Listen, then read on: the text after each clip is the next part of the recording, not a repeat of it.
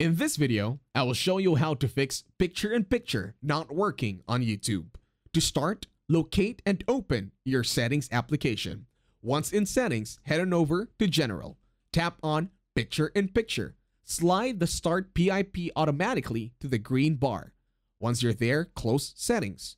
After closing Settings, head on over to YouTube. Once in YouTube, tap your profile and head on over to Settings. In Settings, click on General.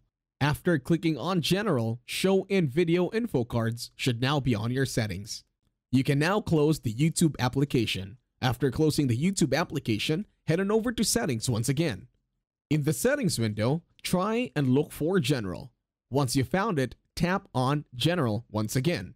Once in General, head on over to iPhone Storage. Tap on the iPhone Storage.